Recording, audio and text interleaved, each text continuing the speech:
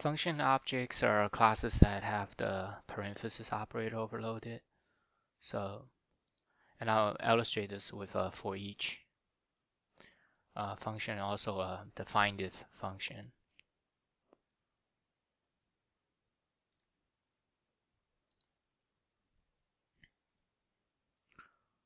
So, function object is like a class. So, a class with the parenthesis operator like that. So suppose that this function takes an integer, and then suppose I'm just printing it out. So that's the way this gets used is first you have to declare a vector. Well, you have to include a vector here, and then I'll print out the contents of the vector basically.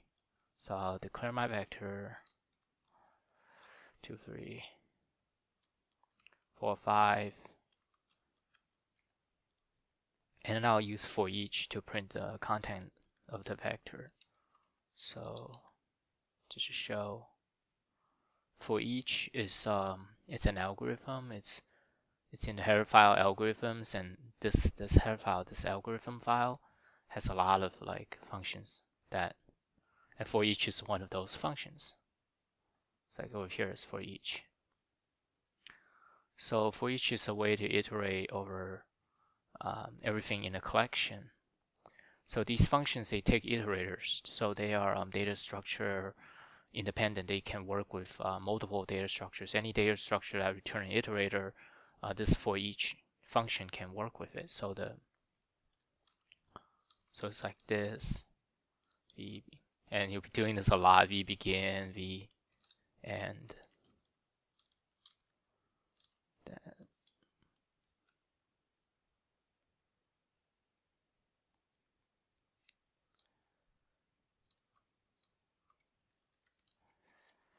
Actually, should be this. So declare vector 1, 2, 3, 4, 5. The for each function will go through every element of this vector by using for each v begin, v end. And the third parameter is the function object. So this one. So for each will go for each number, and then for each of those numbers, it's gonna call this thing, and this thing will get printed out. So here's the equivalent pseudocode inside of that.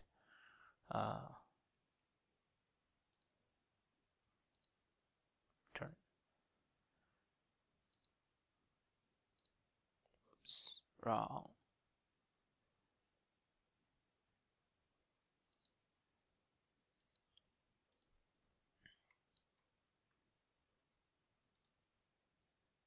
For each, okay, for each instance I declare, because I need the algorithm header. Okay. So it prints out the numbers. 3, 4, 5. Now a function object is a class, so this thing can have members. So let me change this to something different. 50. So one example is like this thing can have a count variable. Okay, and then every time I go here, I'm gonna print out the count.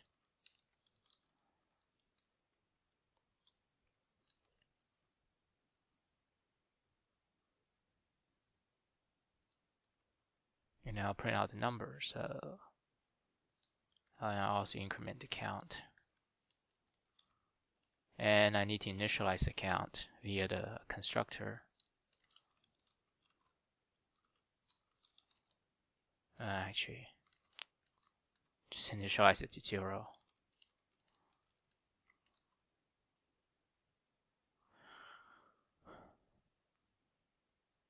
Okay, so what I'm trying to do is instead of just simply printing out the numbers like here, I'll print out a count value. Okay.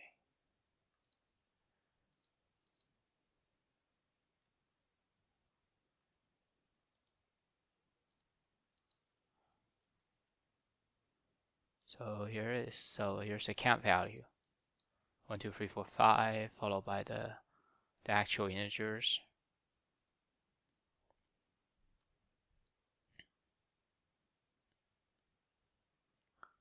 So, but this is not really working yet. To show you why.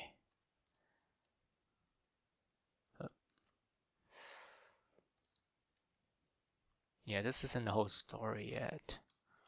So if I use this, so count, I made it public just for ease of access. So if I make it 10, okay, and then at the very end, I'm gonna print it out again. Actually, I'll make it a little more clear.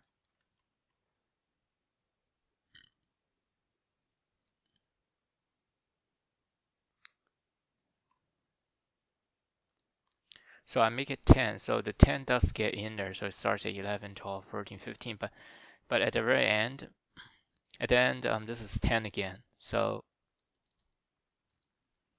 there's a little bit more going on here I would like to clarify. If you look at the for each, look at these iterator function. This function is being passed in by value. So although this okay, it's passing by value, and then it's also returned by value here. So the two things. So one thing is that when you're passing it in, it's best to have a copy constructor. You know, in this case, it works because they sort of make up their own copy constructor. But in general, you want to control the copy process. So I have a copy constructor class, my class, and I'll just copy it like this.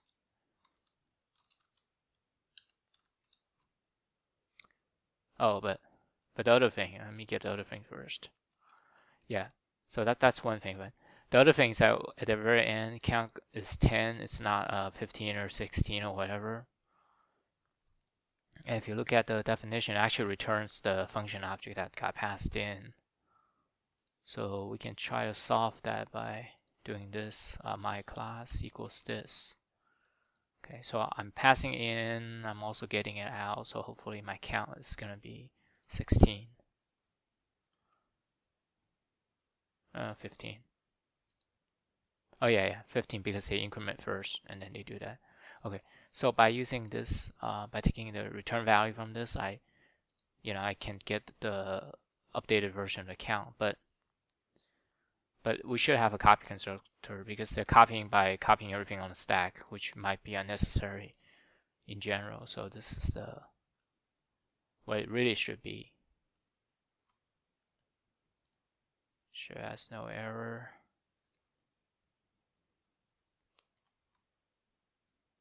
So that's that.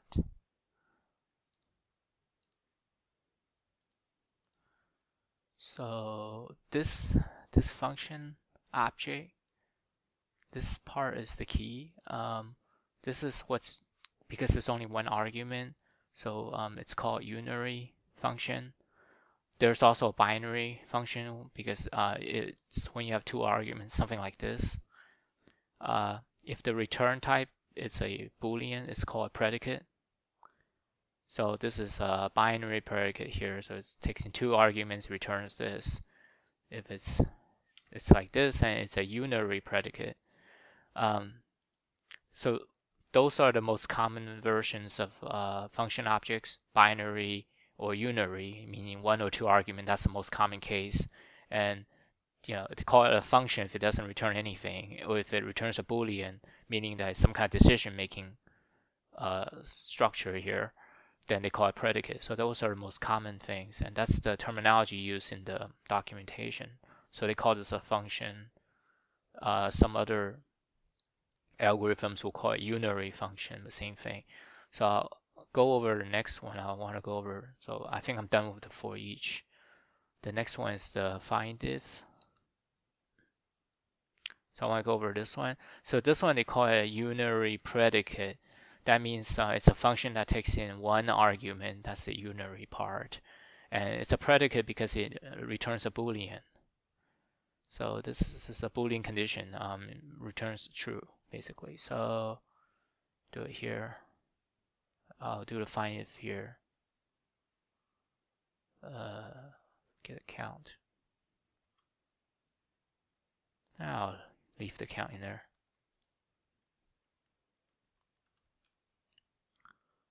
Find if basically you return a true if a match is found. So keep it simple. I can hard code. Okay, I can have it here like find target or something. Find target.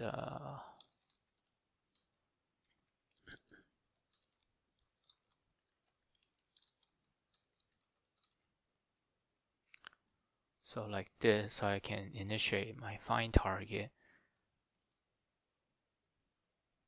Okay, and the find if is gonna go over every element in the integer array, and then every single one of those integers will show up here.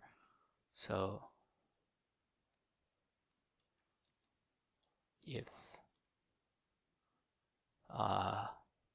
the integer I equals my find target, right? So I'm gonna return true.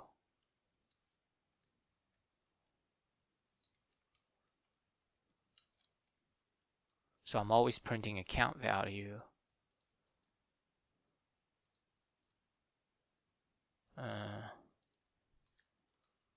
Change this a little bit. So I'll always print out a count value. I won't print out the numbers though.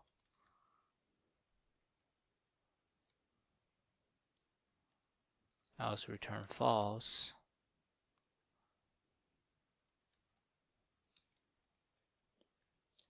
Also, I guess I'll also print out.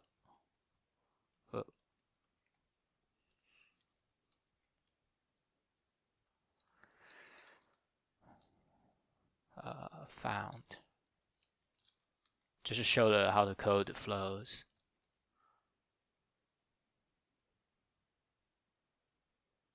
So let's say we're looking for 30. Okay.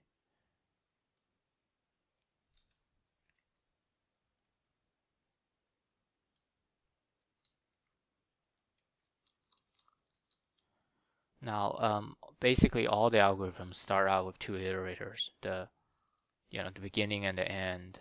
So, well, virtually all of them are like that. So, virtually all of them is gonna go like v begin, and a v end, and this. And yeah, I'll leave this in here just to show point. So it builds.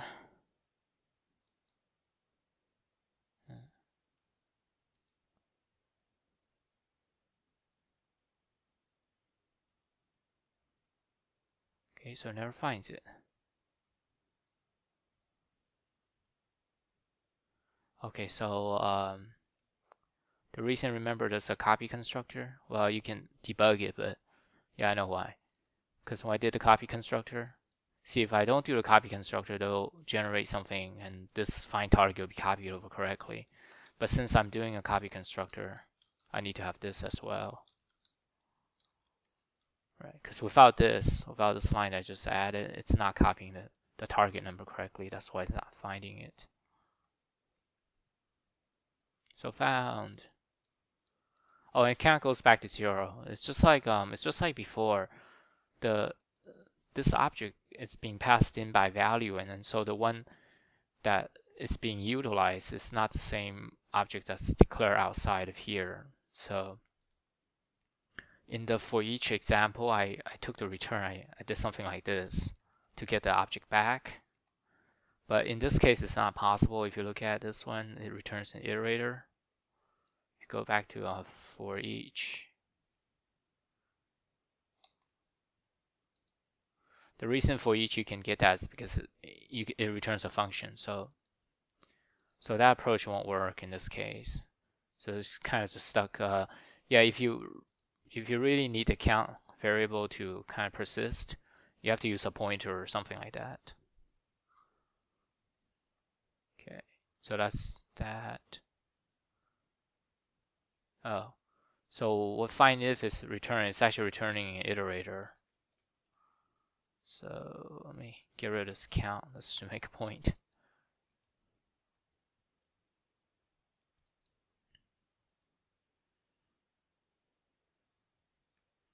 So if it finds it, the iterator will point to it. If it equals end, I think it says it's not found. Okay. Else it's gonna be found. It's gonna happen so many times to me. Just get a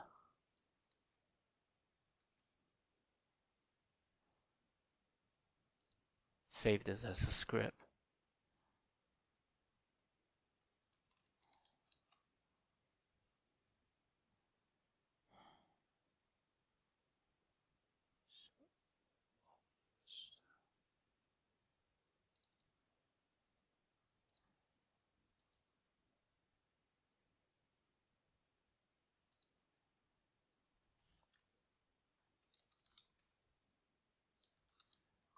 I'm not save as script, save the code. It's gonna happen so many times later on. Okay. So I have to save myself some typing later on. Okay, run it. So found 30 is found. If you use 31, you know, because yeah, it's gonna get here. It's gonna get a not found if you use 31. So yeah, so that's how you see if it's found or not. You compare iterator to end.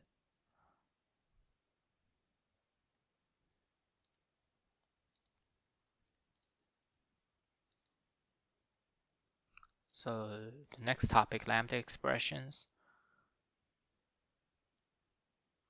Lambda expression is just a way to write to make the function object more compact. Because if it's a simple function, you don't really need to declare extra class for that. You can just declare the function when you call the algorithm. So again, I'll be using the for each and the find if example.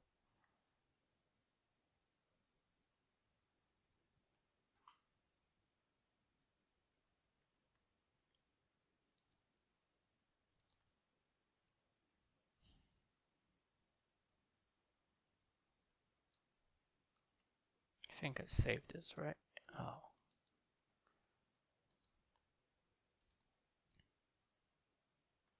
So go back to the for each.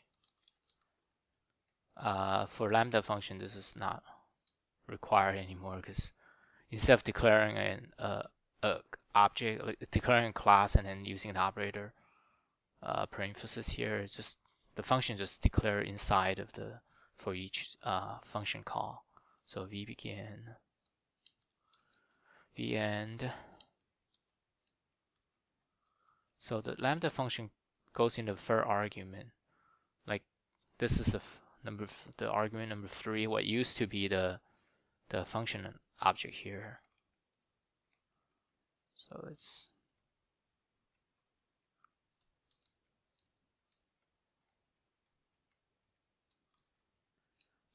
like this. It's kind of like a function basically. It's a function where for each. It's not C#. Okay. So it's like a function where the name of the function is a bracket, and the body functions like this. So just see out I.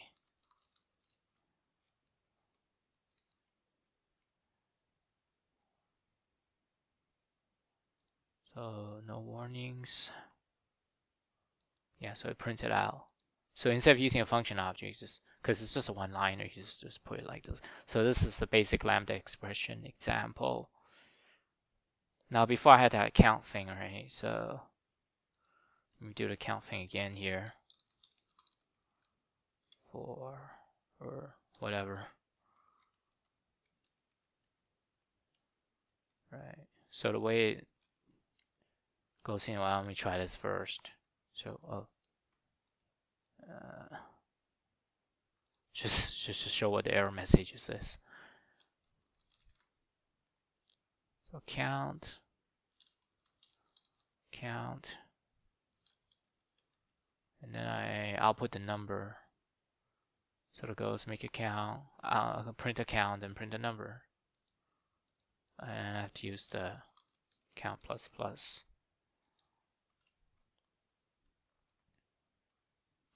So the error message will be count is not captured. So count is not captured. So remember the thing where you pass in the function by value. It's kind of like inside of for each, it's like a separate world. I mean, you don't have access. You can't just access outside world. You cannot access the count like this. They say it's not captured. So because they refer to this thing as a capture list, like the thing that goes in between the bracket over here. They refer to all the stuff in here as a capture list. So let me just print out this. And let me just print out count at the end.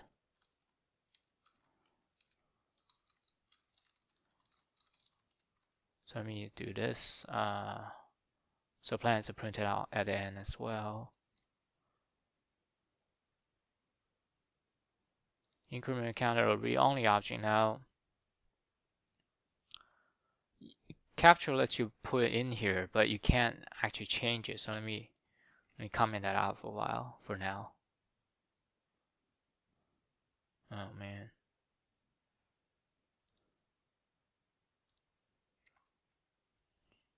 Typo. Okay, so now it's okay. Okay, so this shows that you can get in a variable, get a variable inside into the function, the lambda expression function, by using this so-called capture list. But if you try to change the variable, it's going to give you error, right? You can't change a variable. You can pass it in, but you can't change it. Right? It's a read-only object. So what you do is mutable. So that makes it read-only. I mean, that makes it changeable. Let's see. So now this is built correctly. Okay, so inside you're incrementing count like 4, 5, 6, 7, 8, 9. So printing the numbers here, 10 through 50. And the count's being incremented as expected, but at the very end, count goes back to 4 again. So it's that separate world analogy thing where inside of this is like separate world, even though count became 9 eventually, when it comes back out, it's 10. So to make it so that if you want the count to persist, for if you want count to be 9 at the very end, you need to add ampersand over here, right here, this ampersand. So in that way, that lets the code inside of the lambda expression lets it change the count value outside. So build. So this time it's 9 now. So the count value gets incremented to 9 and it stays at 9 because it's actually referencing this one. So the key is here using that ampersand thing.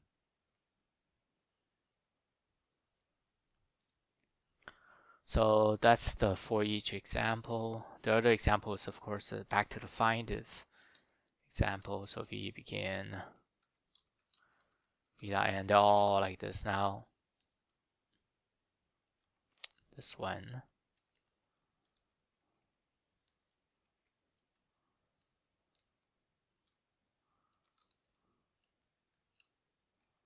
So that's the basic format, but it's a little different.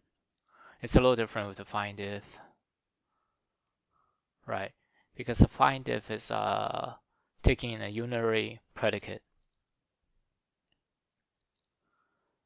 So it's taking unary, that means one argument. Predicate means that it needs to return a value. Now I'm gonna try returning a value in here. So suppose you're looking for a number 40 or whatever. Instead of count, I should say find target, huh? 40. Pass it in. If I equals the find target, turn true, else false. Just show the code, how the code actually flows. Also cout found here. Just show how the code flows.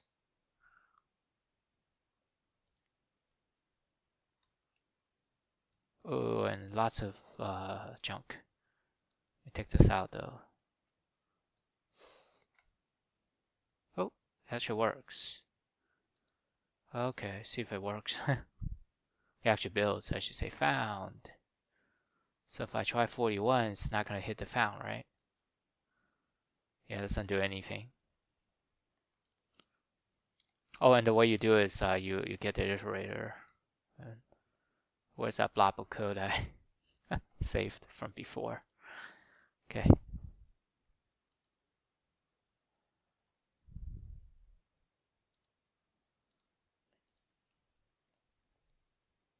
Not found because it's 40. I want to take out this. Okay, so it was 41, it's not found. If I type in 40, it's gonna find it, it's gonna print it out via this line. Okay, so what I wasn't sure that this would actually work because this thing is a predicate. The right thing to do is to specify a return type like this. Okay, but I guess for simple functions, like for simple programs like this one, the compiler is smart enough to figure out that you are returning a Boolean value. Okay. But in general, if it's a predicate, if it's returning something, I need to specify the return type. So in this case, I'm returning a Boolean. So it's been specified like this in this arrow key, arrow bool thing. So that's the right way to do it. Although for very simple cases, it works without that, apparently. So 40 found, 42 will not be found, it's not in the list. Okay.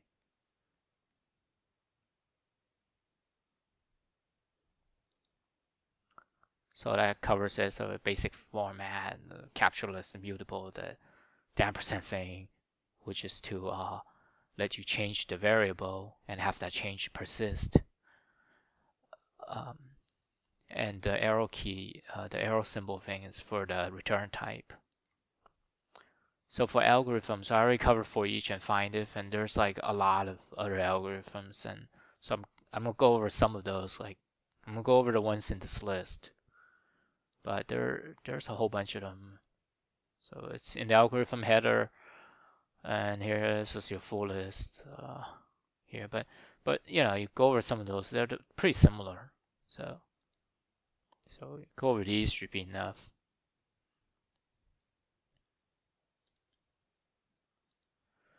So the first one's find. I've been using this, but actually this stuff works on other data structures as well because it's taking the iterator input and not taking it.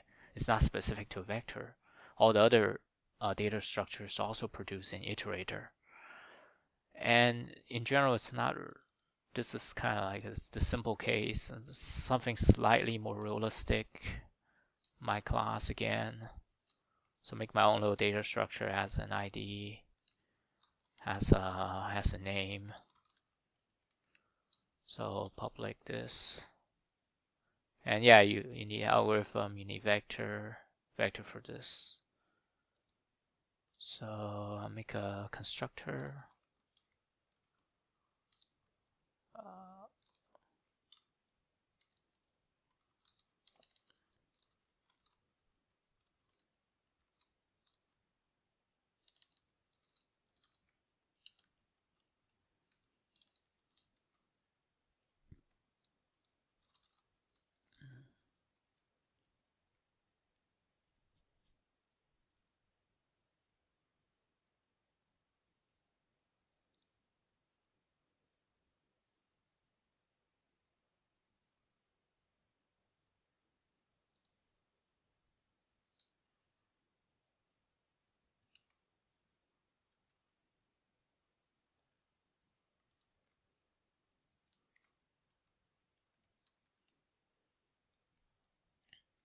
So I'm gonna add a few items onto this push back, right? Push back.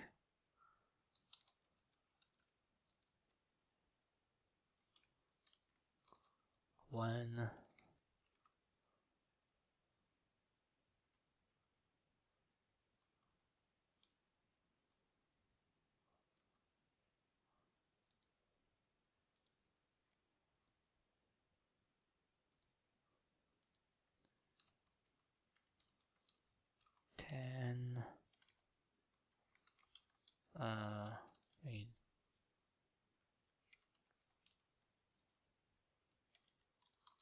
It's 20 and 30.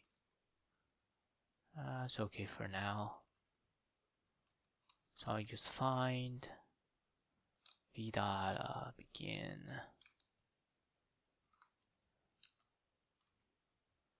And I'll find something called, I'll try to find a 10. Okay. Oh. IT, something like this. Oh.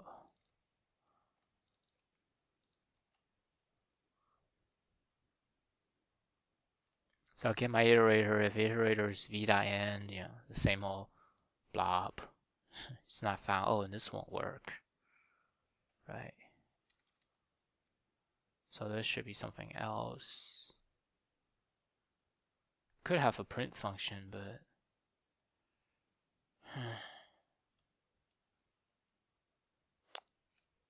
guess better have a print function here.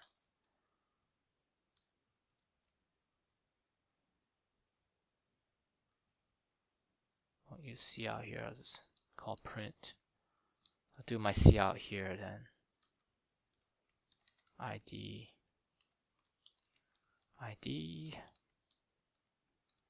name.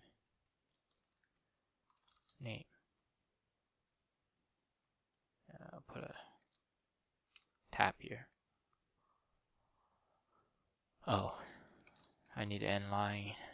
So if I don't find it, I'll type in. If I find it, I'll call the print function using iterator.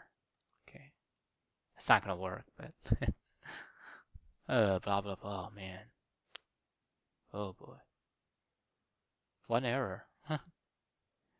Yeah, there's no match for operator. Blah blah blah. So the find, you know, it's gonna go over every element in the vector, and it's gonna compare. You know, is this thing the same as this thing, right? Is this thing the same as this thing? And it's using the operator equal, you know, equal. So I need this operator equal. So const my class.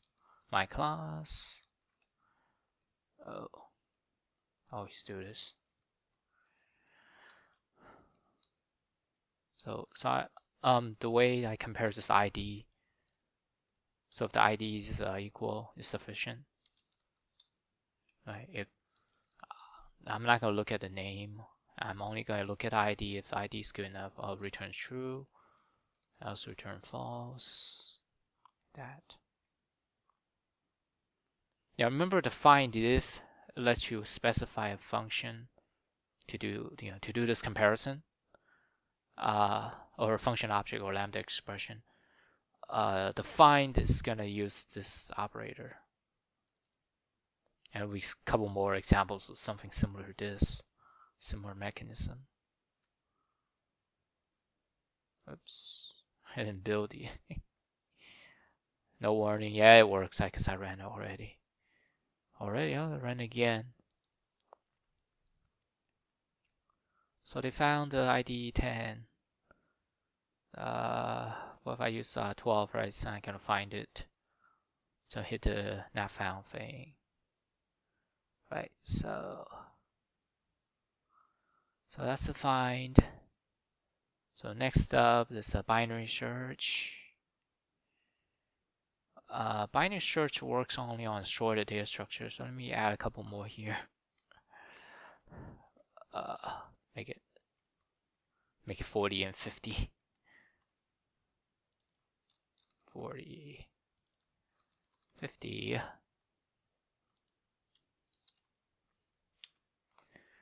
Now binary search doesn't return iterator. I think it doesn't. Just be sure. Yeah, binary search is returning a boolean. So it's like either a yes or no thing. Okay.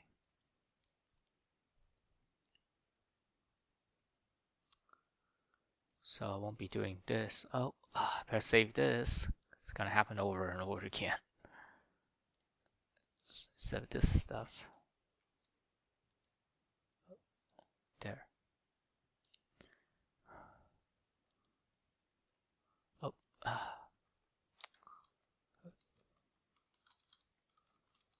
Now, as usual, I think it's v. V begin what? V begin v end. It's always v begin v end. Just be sure. Oh, wrong browser. Not this one. First, last. Yep, first, last. Oh, you can supply your own custom compare thing, but I'm just going to use this thing. That's the default comparison. And I'm looking for 40.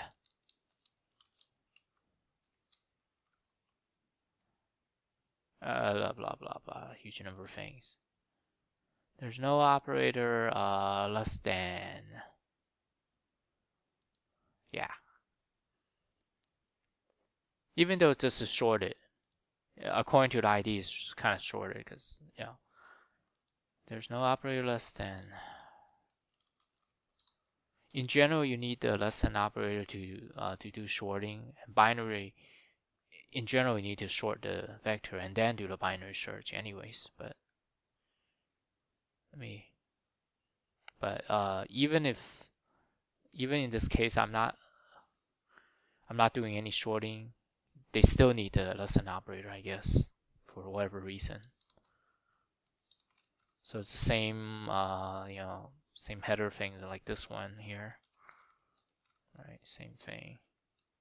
So according again, I'm sorting by the ID. Let's just copy this down here. If the ID is less than, then it's less than. So it's the same thing here. Its comparison is sorting based just on the ID field. So see how this works, or if it works. Okay, so const, yeah. It's important that in binary search, it's important that the data remains sorted. For binary search to work, and the way to guarantee that the data remains sorted is to have the const. To have the const, right? It counts as this argument of this disregard qualifier. You need a const here. Because this function shouldn't change, like for example, shouldn't change the ID, because once you change the ID, it's no longer in sorted order, and if it's not in sorted order, binary search won't work. So that's what I'm trying to say.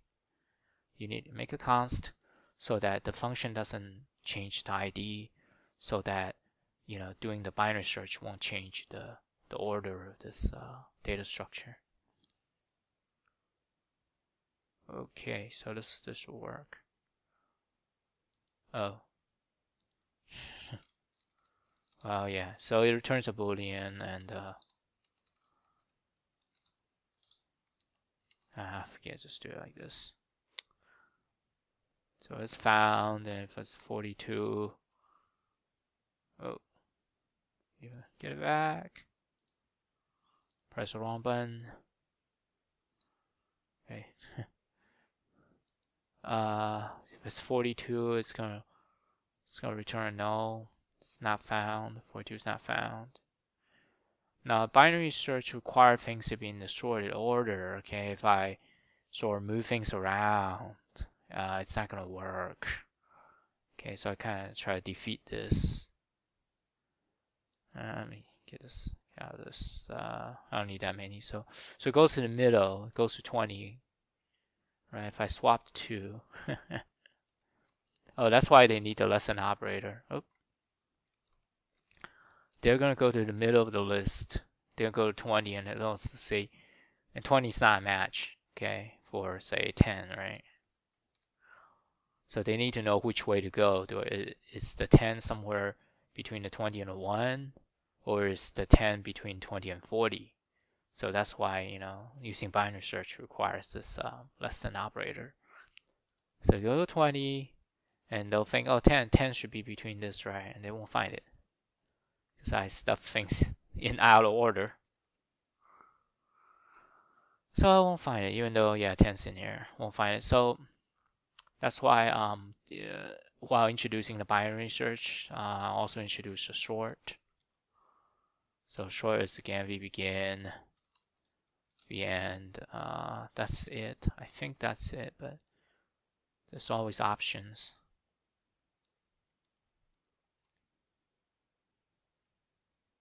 So I'm going to get a documentation for short. So here we go, first, last, and yeah, custom comparator, but forget about that for now. I'm just using the default comparator here. Okay. So if I do this short, it's gonna work.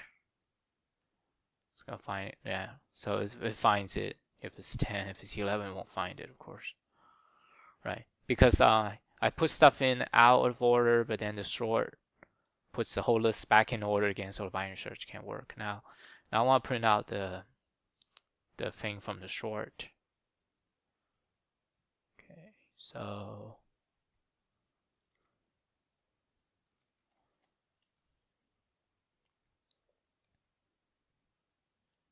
guess I'll use the for each to do that. The end. It's just like before. So what comes in is gonna be the, well, for each you can change this, right? Because sometimes for each does change the class that's being passed in to the for each.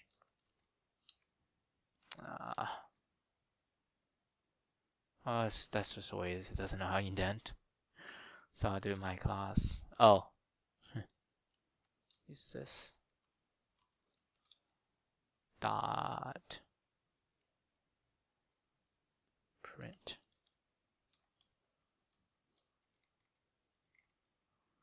So for each, it's gonna call v begin v end. It's gonna go over every single element between v begin and v end, and it's gonna come in here in my class. For each of those elements, each of these elements, my class, I'm gonna call it my class, and I'll call print. Now before return.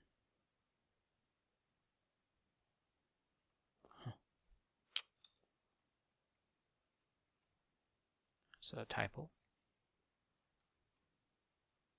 Yeah, so here's the printing. So they're in order.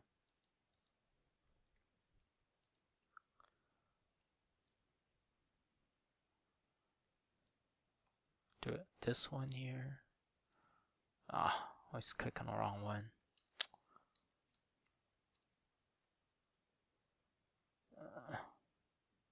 This one go. So I'm save this for later.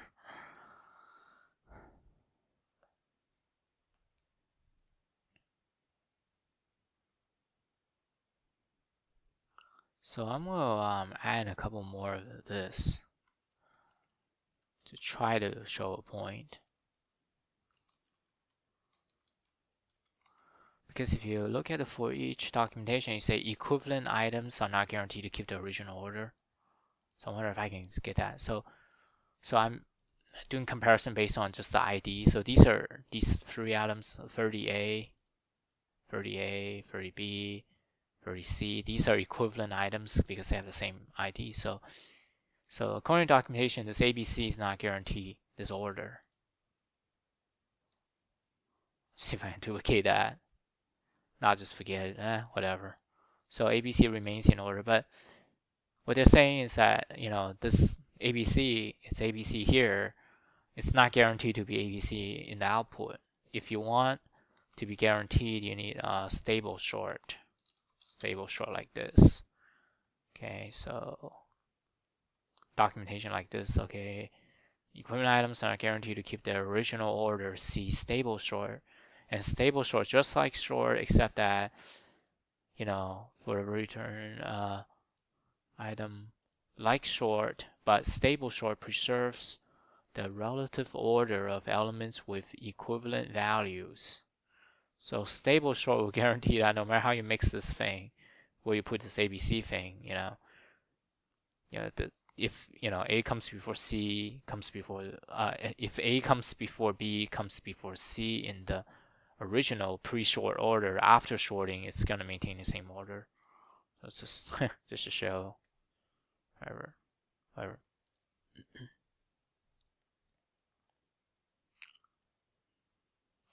So next up is copy and copy if.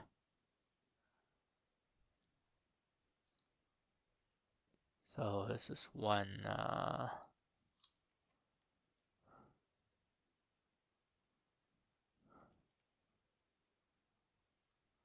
me get this back in order.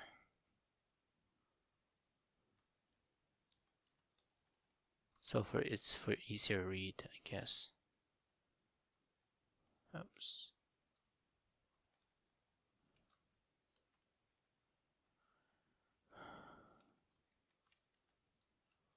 Let me archive this too.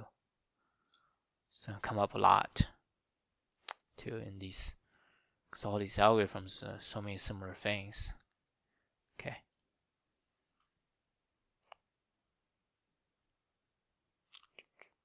So I need this copy. So copy, like they say, copies from one data structure to the next. So I'm gonna have a second vector. I'm gonna copy from V to V2. But V2 needs to be resized because V2 will have a size of 0, right? Because I haven't put anything in it. It's a dynamic array, so V size. So I'm gonna make V2 big enough to hold elements for this. Then I'll copy. Yeah, V begin, V end, and then what, right? It's always V begin, V end, and then what happens afterward. So copy.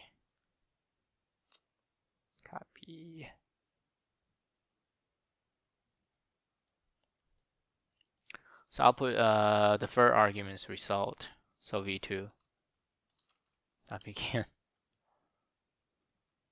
Oh, and I want to display V2. See if this works. Error. It's this thing here. No match function. Oh, okay. So when I call, that's not okay. I didn't know that one. Okay. So when I call resize, the software is expanding V2, which is the dynamic array. It's expanding from size 0 to size 5, right? This thing has 5. And then it's populating with what? Because it doesn't have the constructor. Okay, so it needs a default constructor so they know how to populate the vector object. So I'll give some initial conditions, name equals no name.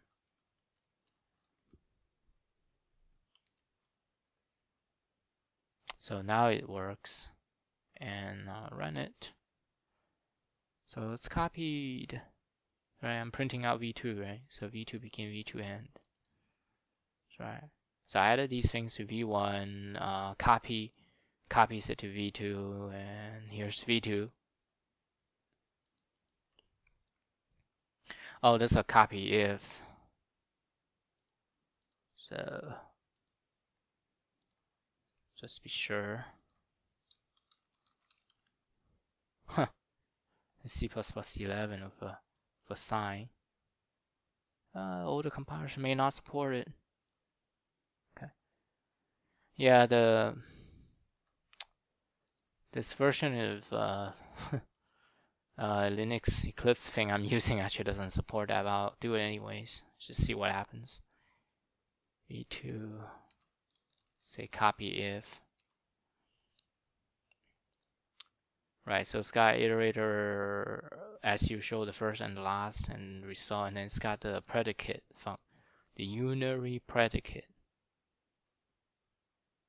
So might as well just do this, right? Copy if. So in addition to what used to be there, I need a unary predicate. I need something like this. One arrow key. Something like this, right? So what gets passed in is going to be that thing again. Hey, do I have this saved? Oh, I don't. Huh? I almost have it saved. Okay. Let me save some. Okay, so I almost had. So I had this saved, but the only difference is it returns a bool.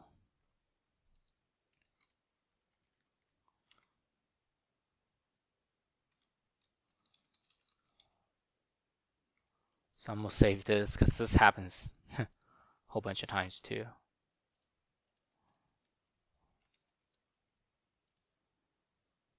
Okay. So I have a version that, you know, a plain old simple function lambda thing that doesn't return anything, and I have something that returns boolean, which is so it's a decision maker.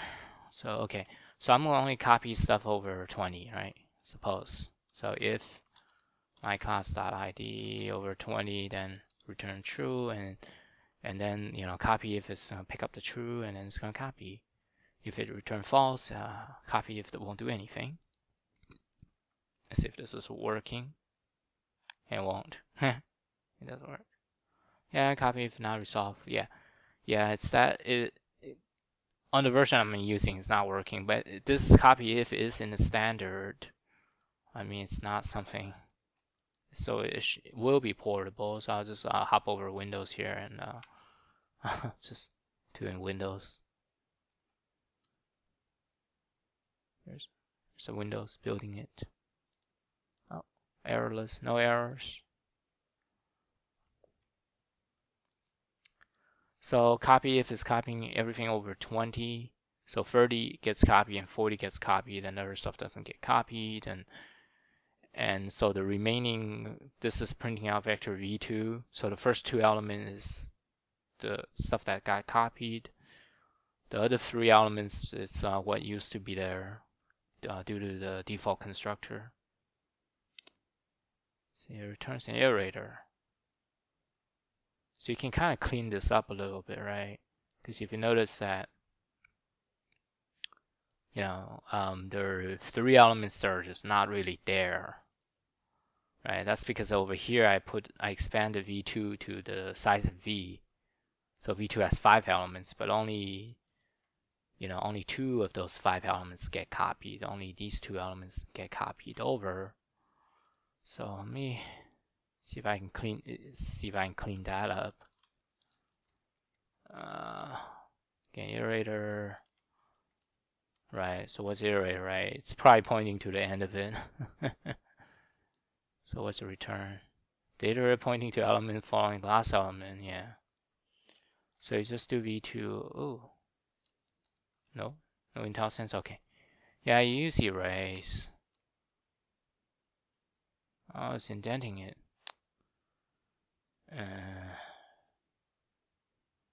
You're erasing this to the end of v2.end. Let's see if this works.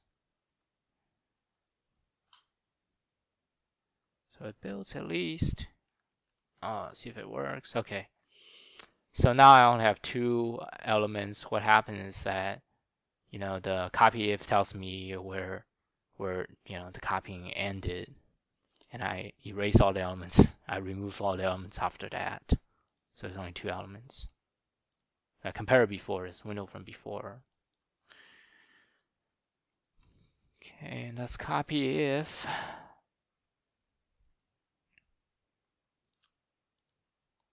Next is count, and count if.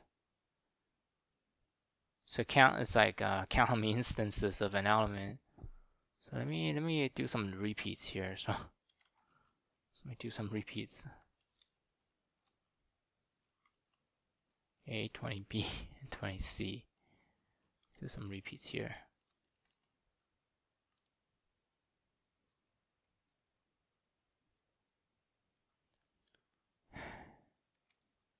I'm gonna take out this take out this Okay, so count v, v begin vn, and the first argument is always v begin vn. Okay, by now I should realize that. First argument is the class itself, the value itself. See, it returns iterator traits, or returns count. Huh. Difference type.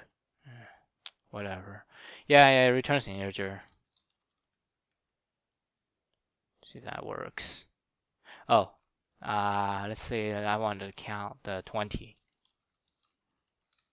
20.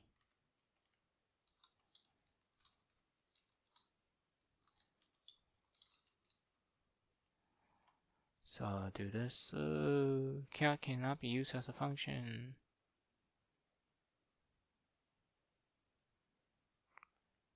See, matches. I shouldn't call it count again. Is there a count somewhere else, or? Okay, there's no other count.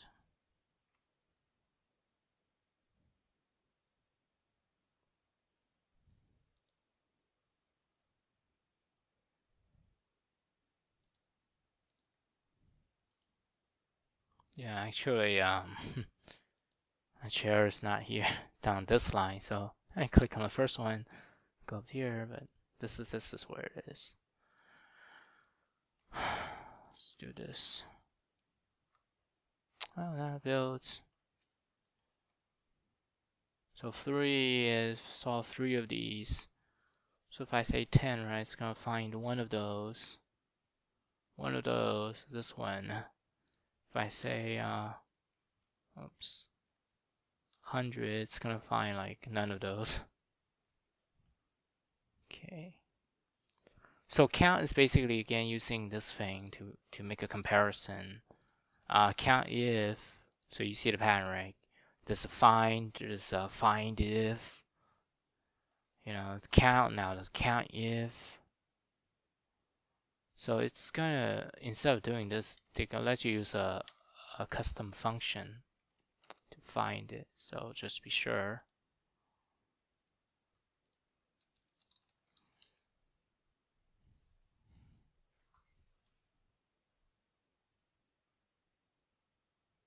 Yeah, unary predicate. Oh, I had a little thing saved up here.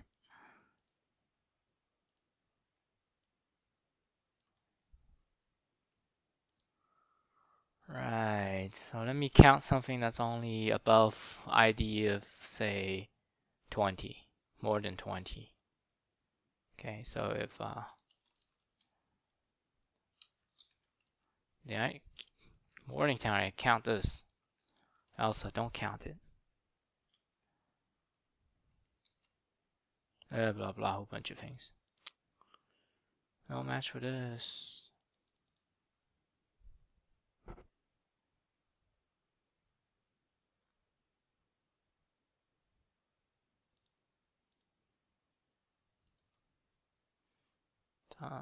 No match.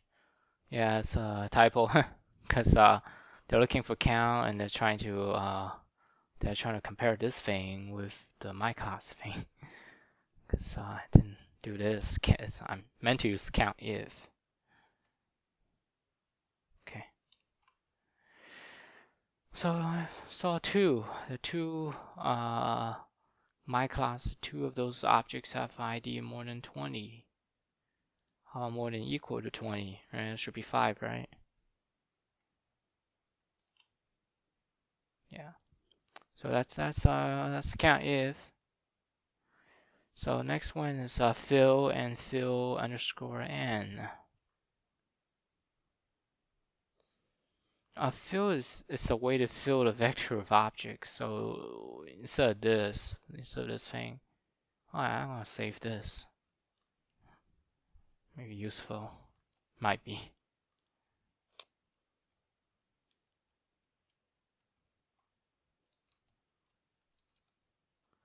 Okay, so instead of using all of this, I can fill I can use the fill function to stuff things into it.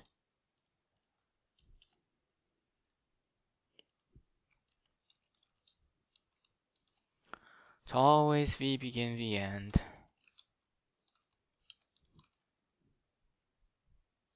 And what do you want to fill it up with? Oh, I shouldn't do that. Okay, I'm gonna declare, I'm gonna resize v dot resize it to 5. Shouldn't be v begin. Let's say I just fill up the first 3. So it's not v begin, v end. Yeah, v begin, v end will fill up the whole thing. So if I just want to fill up the first 3, I'll use this. Okay, so this should fill up just the first 3. Right. So it builds, no problem. So I'll go over here and get the blob code that printed out for each thing. So this thing prints out the content. So fill it up and print it out here. So I'm expecting 3 items with 1, and the next 2 items will have ID of 0, because that's the default. So this is the 3 items of 1 is coming from this fill function, and the rest of it, the zeros, are just the default constructor over here. Okay, that's the okay. So fill n is just a little different. I'll make it like 10. So fill in n is not the beginning and the end. Okay, so let's just go here. Fill n.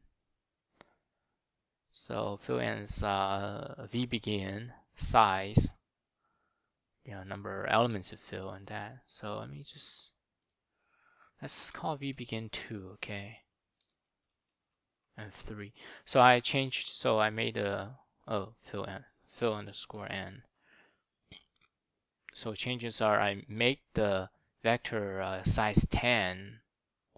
I call fill underscore n, start filling at the second one, well, at index 2. So it's going to have the first 2 elements should be ID 0, followed by 3 elements of this, ID 1, followed by 5 elements of ID 0 again. Let's see if that's true. Let's see if it builds. Builds. Okay, so what do I got here? So 2 elements of ID 0 and 3 elements of at index 2. So here's your index 0, index 1 here. So index 2 is where it started. An object class 1. So these 3 are coming from fill n, and the rest of them is just the default constructor.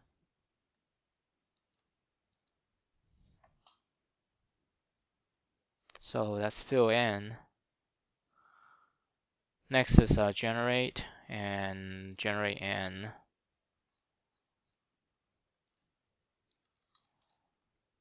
Because the fill function is filling it up with like identical things, but generate function, generator, it's a function object basically. Generator function, they don't call it predicator, unary, whatever. Yeah. Oh, I know why they don't call it. Yeah, because it doesn't take any arguments. Okay, so go back here.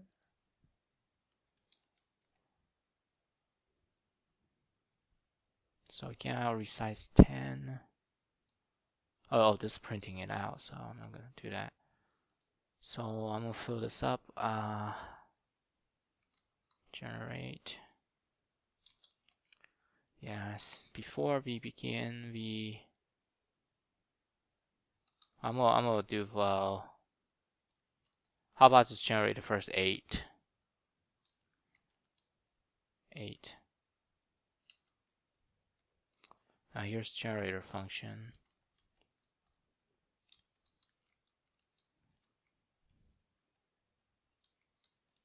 See if it, yeah, and then you return a new object. So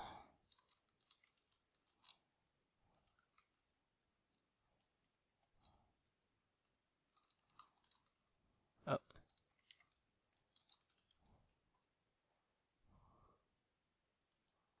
I should say this.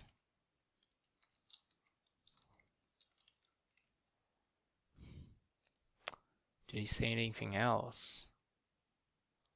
Generate a function that is called with no argument and returns some value of a type compatible to those pointed to by iterators. So it can be a function pointer, function object. So yeah. So that's a function object I'm using, well, lambda expression thing. Whatever. I'm using lambda expression. It's returning a type. It's returning the vectors of the type my class. I'm returning this my class. So the generate function is gonna it's gonna put this my class at wherever it's generated at. So do that count thing again, right? So let's start at 100. Okay, I'm gonna pass it in here. So I need the ampersand. I need the mutable.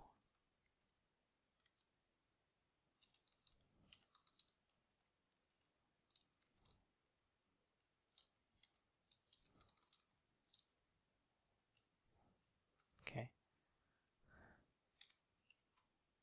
Let's see. Okay, I'm passing in the count. I'm using the counter to create an object. So the object will get a unique ID, and that's the count. After I create it, I increment it so that next time I run this thing, it's going to be a different value. It's going to be an increment of that. And I return this object. I return it to the generator function, and then the generate function is going to stuff this my class into the vector. Let's see if this builds.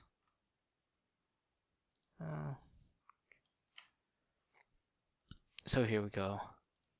So generate only covers from beginning to begin plus 8. There's a total of 10 elements.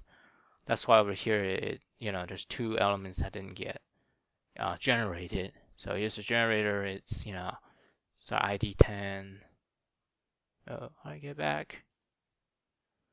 Okay, so it starts at ID 10 to 06, 106. I mean, not ID 10, ID 100 to 106.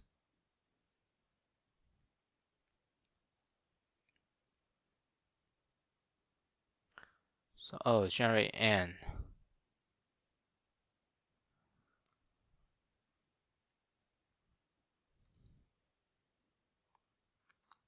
So, okay, look at generate n.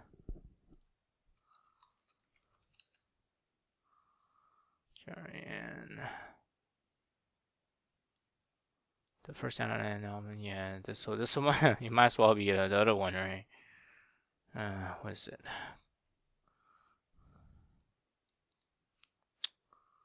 So generate n is less interesting. Goes back to the identical thing again. The thing where you have the identical objects. So first size n, generator n.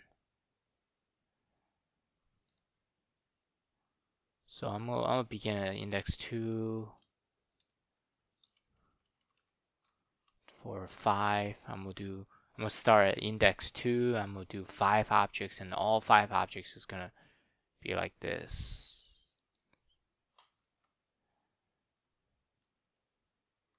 Okay. So here's it is. So this is generate n. Right, this generate lets you specify like the beginning and the ending. And this is slightly different. It lets you specify the beginning, which I specified +2, right? This is +0, +1, begin +2 points here. And specify how many iterations, how many instances are you doing. So I'm doing it 5 times, so here's 5 times. So that's a generate n.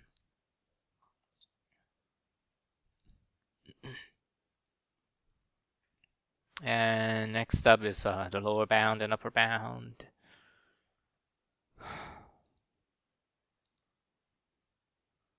Lower bound, upper bound. get rid of this again. So I'm gonna bring back this stuff.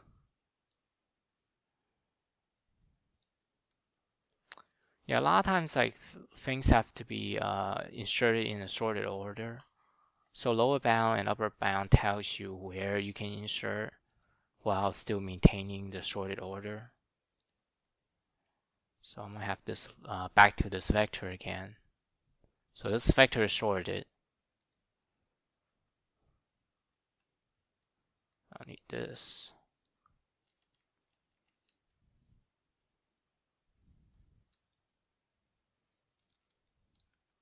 Oops. So lower bound, so we begin and we end.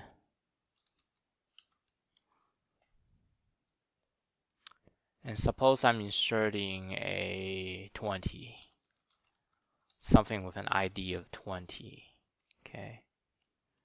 So let's say lower bound. It returns an iterator, I believe. Yeah, it returns an iterator, forward iterator. Auto IT. So it's going to tell me I can insert 20 right here. But so it's going to tell me where I can insert the 20. Okay, without messing up the sort order. Because if I insert it here, it's going to mess up sort order. So yeah, I might as well do them together. There's also an upper bound. And see the way. Well, the way to print the output is, lower bound ID. Oh, lower bound it. Upper bound it. Lower bound it. Let me see. Let me do this other thing. Oh, there. And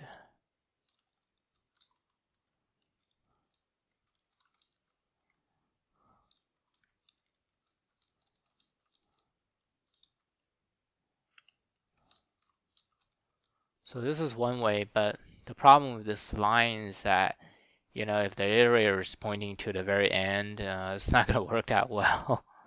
So you need something like that, lower. Right. Because if it's pointing to the end, it's not going to be pointing to this element. It's going to be pointing to the element after the 40. So, if this v dot end.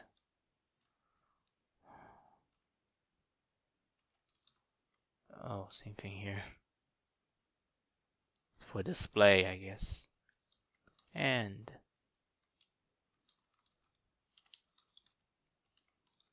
else, right? And the same sort of thing here. If the upper bound is hitting the end, upper bound ID is the end.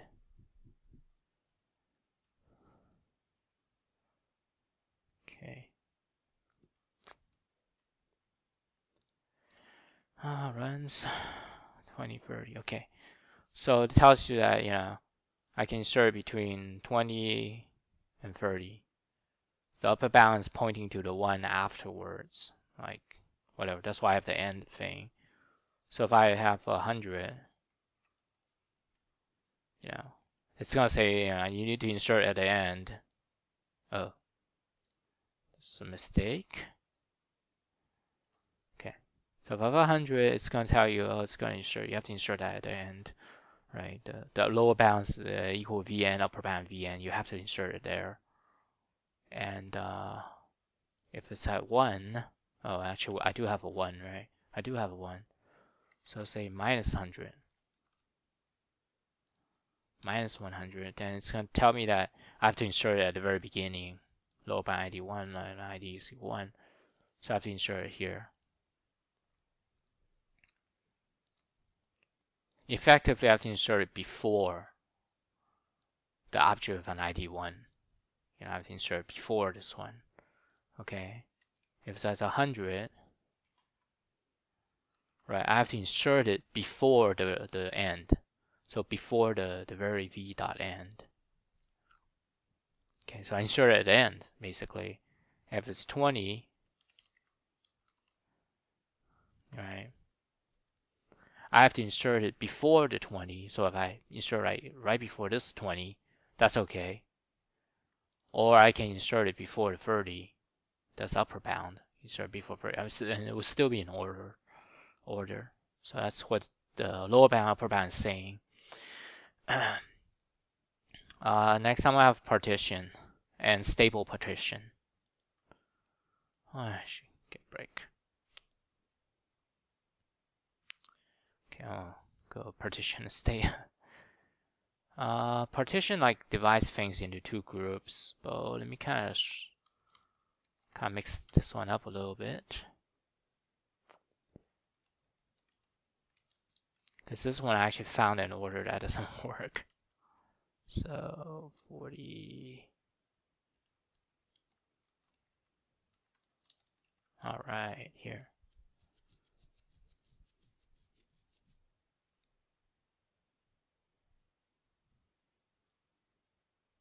Yeah, I think this is the order that requires stable partition.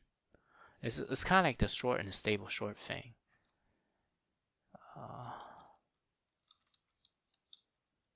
V begin, V dot end. Oh wait, what did I do? Yeah, I need the thing that prints out the vector.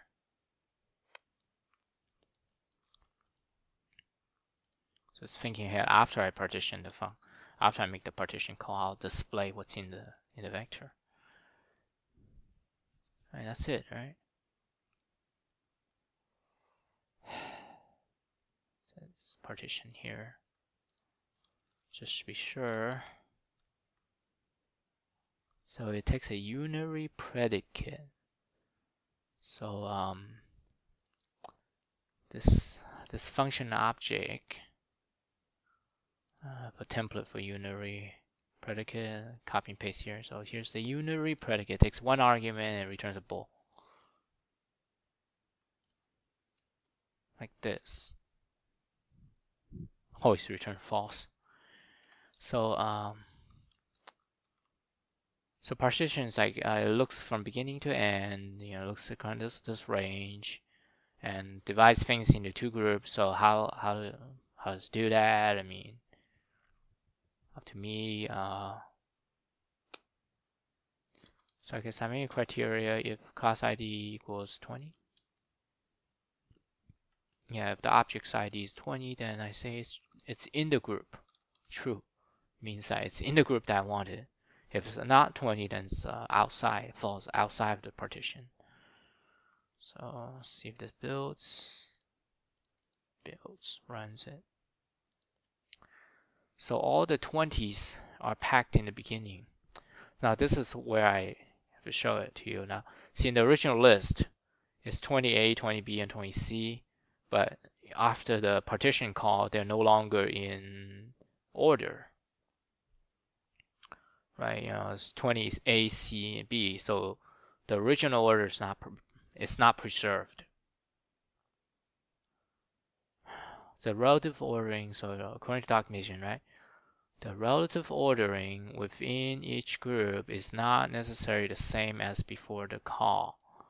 See stable partition for function with similar behavior, but with stable ordering within each group. So anyways, so that's what it's saying, that if you use partition, the order might not be preserved. So it does the job of dividing the collection into two groups, but the order is not preserved. So it just changes to stable partition, and this thing should be ABC again.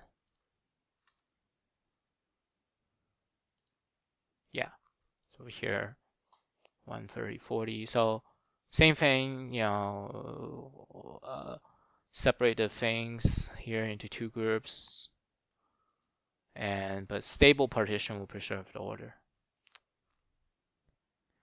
I think that's it, and that's it with partition.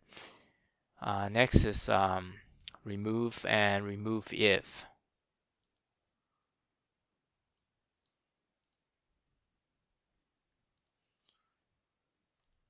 The remove and the remove if, these functions, they don't really remove. They kind of like move things around. Let me show you. Remove.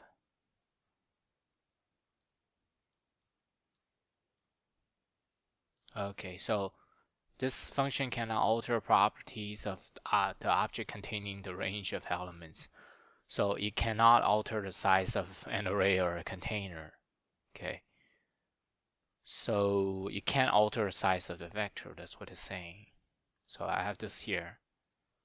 Let me get this back in order again. Oh wait, this is the bad order. I might want to keep this.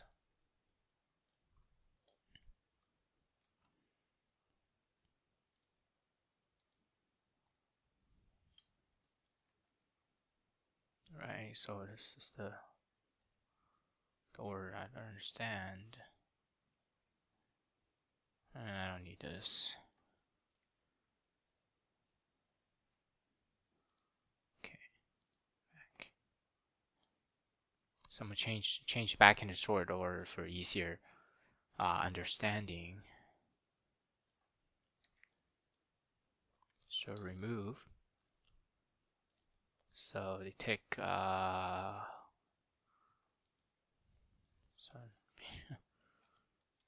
v dot begin, v dot end.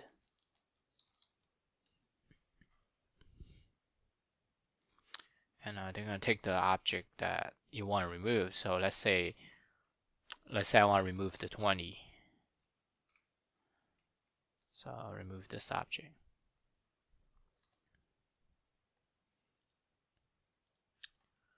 Run. So you see that they sort of move things around. So you have your ABC. Yeah, they sort of got removed, but it's still in the vector. It's just that, this part 1 through 40 is actually the list that you want to end up with, and the stuff that they're removing is just bumped to the end of it. So that's sort of like what they're saying here, that this function cannot alter the size of an array or a container, so it can't alter it. Okay, so you actually have to clean up after this remove to truly remove, the 20s.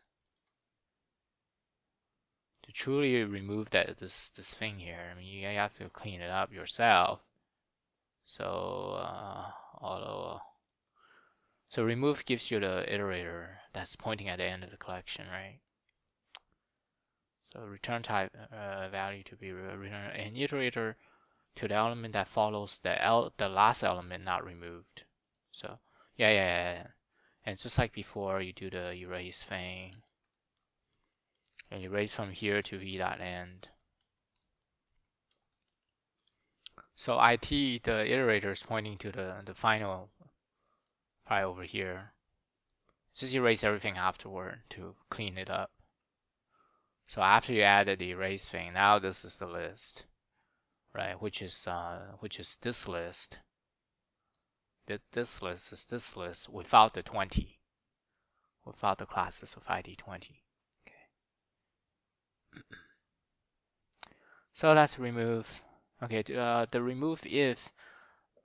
Remove is you're supplying a class, and then it's detecting which element to remove using this comparison operator thing. So remove if lets you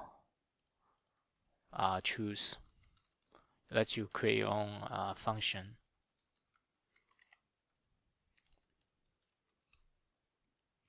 So go over here again, remove if.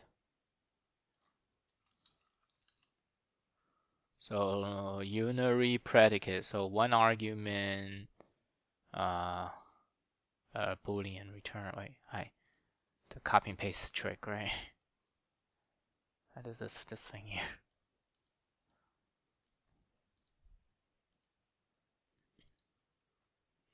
So let me same thing. If I do the same thing here, you know, remove all the 20s.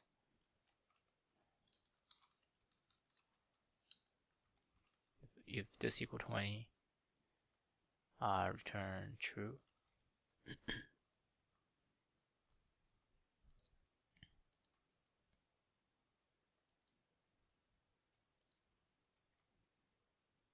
So it builds. Yeah, so this is how it, so same thing as before. Okay, so you can enter in function. Now I can change it, of course. I can change so that remove anything equal to equal to greater than 30. So this should take out the 30 and the 40. So yeah, you get 1, 10, 20, and the 30 and 40 got removed. So that's an example of remove if. Next is replace and replace if. So I replace that.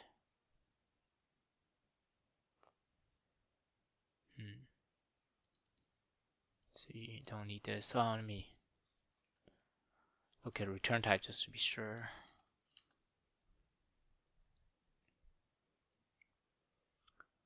It's returning iterator, but you don't really need it because you're replacing it. The reason I need the iterator for remove is, you know, for a cleanup.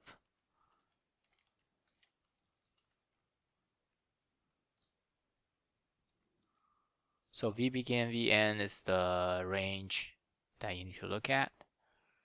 The third argument is, I think, it's what you need to replace, right? Yeah, the old value followed by new value. Okay. So say that I want to replace all the 20s with like something else. So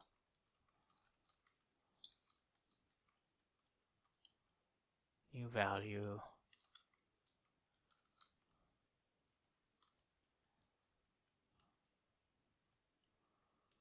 So I'm gonna remove all the objects with ID 20, and then I'll replace it with something ID 200. I won't be erasing again. There's no cleanup in this case. This is wrong.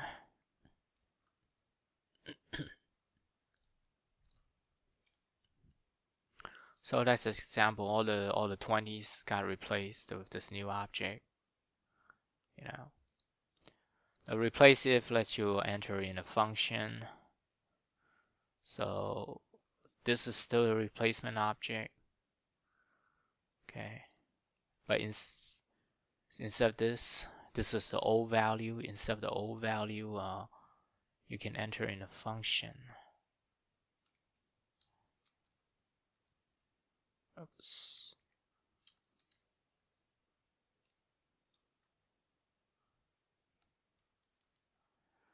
Okay, actually I have that already, right?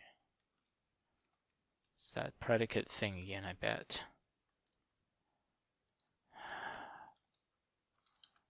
Place if, so unary predicate again. Let's copy that thing over here.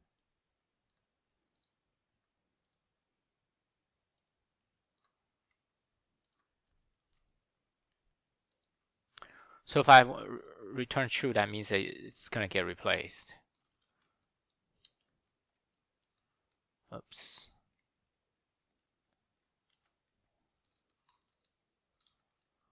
Okay, so if ID is 20, I'm going to return true. That causes the item to be replaced by the 200. ID 200 name equal Y.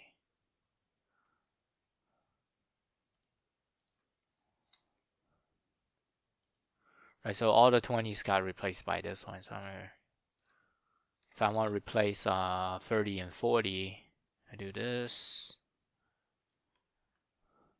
So, you know, 10, 1, 10, and 20 remain the same, but 30 and 40 got replaced by this thing. So that's an example of replace if. Next one, search and search n.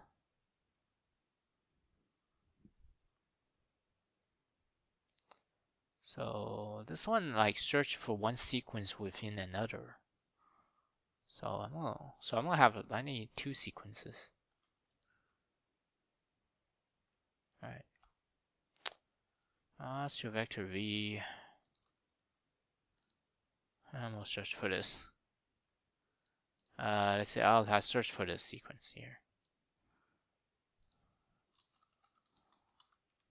Plus v2.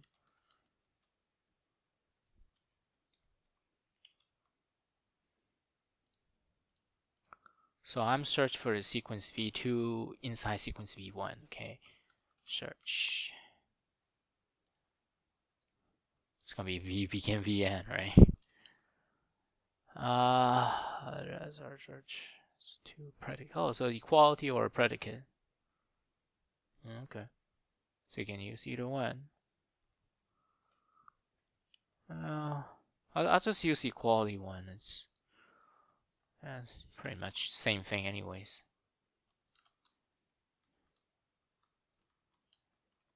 Where's the sequence?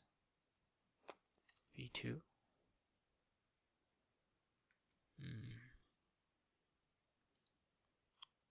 Yeah. So you need to fully describe the sequence 1 by first and last, and he sequence number 2 by first and last. So yeah, it'll be v2 begin, v2 dot end. Okay, so I'm searching for the sequence v2 within v1. Search. Okay, so it's that thing where, you know, if the it equals end, print not found.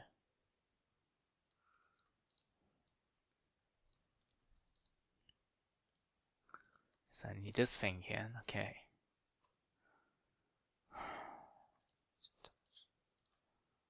It's gonna be found. Yeah, so I'm looking for 20, 20, 30. But if I'm looking for 201, so if I'm looking for the sequence of 201, 20, and 30, it's gonna be not found. So that's example for search. Search n is just an alternative way to describe this v2 sequence. Like search is describing the sequence like this, like v2 begin, v2 dot end, or you know, v2 begin plus 1, v2 dot end minus 2, or whatever. Okay, whatever. That's how search is doing it. Okay, search n is you know, it's kind of like the generate n and the other create n, or all those underscore n functions. Oh, wrong browser. Search n. Yeah, so there's a size and then there's the value.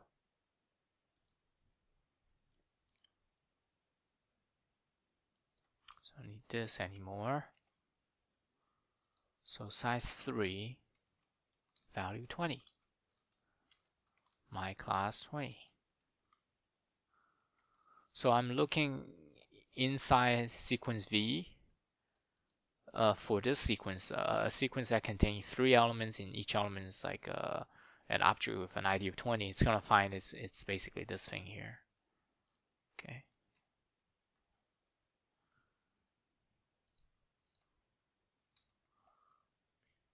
It's 28, so that's where it is. If I want to find a single object, I can do this, I guess. It's gonna find 30. Okay, so if I found this thing, right? If I do this, is, you know, 301 is not gonna find it. So that's example for search n. Next up is transform. Okay. I need that v2 back thing again. Okay. Yeah, transform has 2 versions. There's a unary version and a binary version. So let's go look here. So the unary operation. Unary version takes, there's a one source list and there's one single result list, and there's an operation. You know, a function.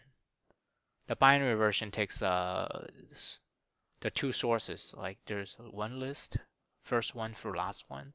There's a second list, first two, and there's a target. The target goes in results. Okay, so I'll do unary first. So I need a result vector, right? v2. Okay. So the source is going to be v, and the result is going to be v2. I'll just call it result. Yeah, nothing else called result. So the resize. Oh, v.size. Okay, I'm gonna resize this.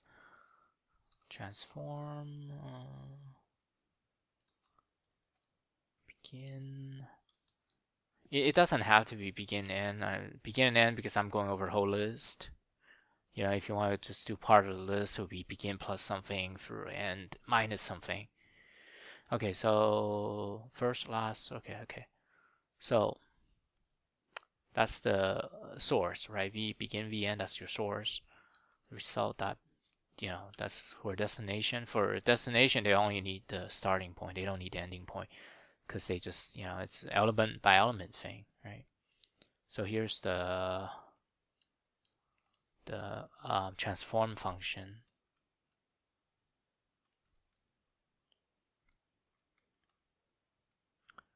Okay. So this is unary, so there's only one. So I have this. Do I have that? Yeah, it's like this thing. Yeah, it's this thing. Save myself a little bit of typing. So it's gonna go over vector v, and for each class it's gonna do this thing, but I need to do something, you know, I need to return something for a result. So, my class, let me create a new class where the ID is, create a new class. My class number 2. Then the new class has an ID that's 2 times bigger than the old ID. And the name is result. Okay, there. It works.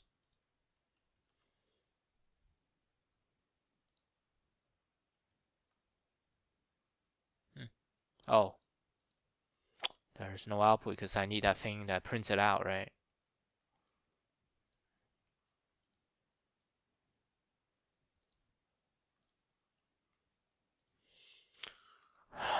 So I need to print out the result.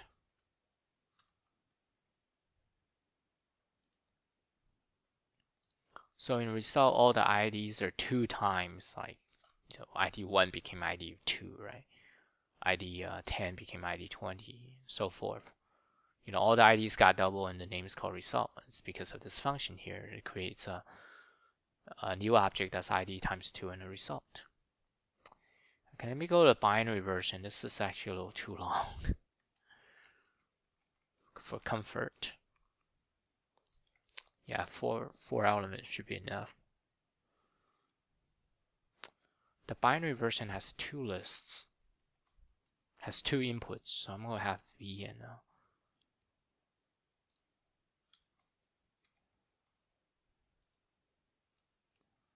V2 here.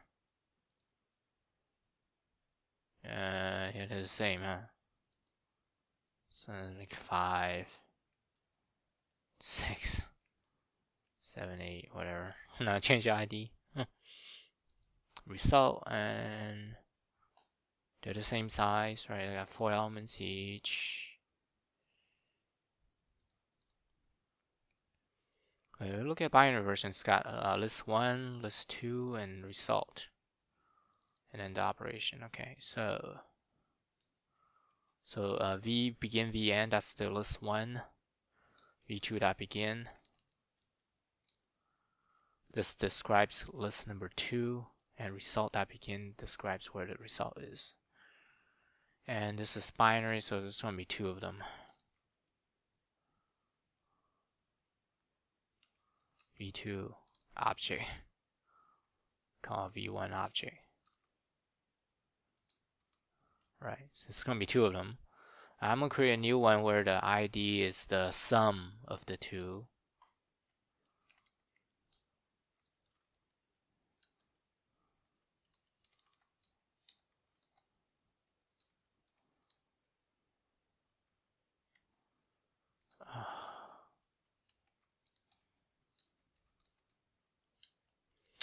So this one produces a new object where the new object gets ID by adding the IDs of the two other objects. So here we do it. So this is result. See, the 1 and the 5 makes a 6. See, the 20 and the 7 makes a 27, and so on, right? So that's the example for transform. Oh, and now at the very end, the very last one, unique. The unique remove adjacent repeating values. So go back to this one. I want this one back. It's got the repeating values here.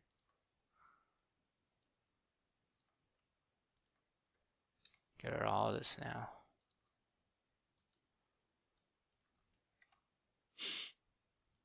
This. So it's got unique. It's just v begin, v end. Right. Now after this function is called, it should have all the repeating values erased. So where's that? Okay, there's that code that prints it out. Yeah, the for each thing.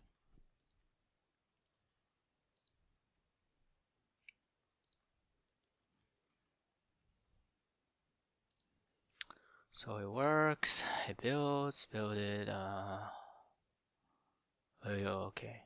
So you see it? This is the original one, so these are repeating values in the original one. So in the output, they're gone, but there's this thing left over again at the very end. So it's just like the other function that just went over, the remove function. You know, it's not capable of resizing the array. So I'm gonna have this again.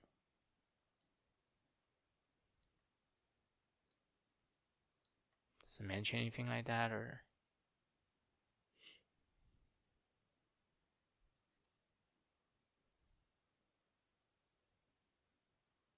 Well, I guess not.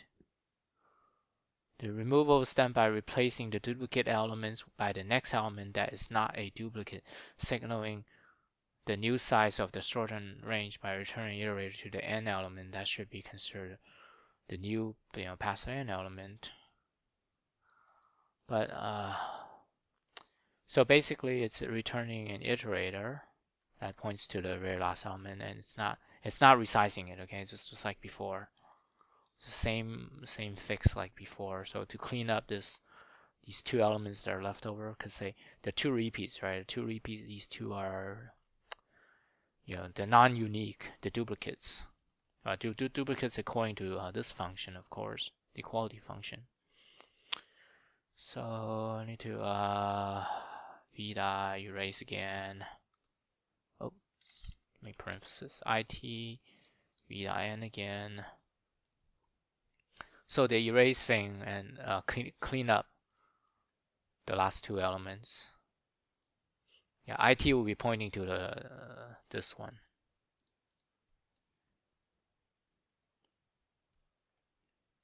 So now the result is correct. So here's the original list, 1 through 40, with the 20 being duplicated 2 times, and so in the output it's the same stuff except the duplicates got removed. Now this only remove adjacent duplicates, right? So if it's, this is a duplicate, right? 20 is same as this because ID is the same, but they're non-adjacent, so they won't get removed. So it's just to show the example, show the output here.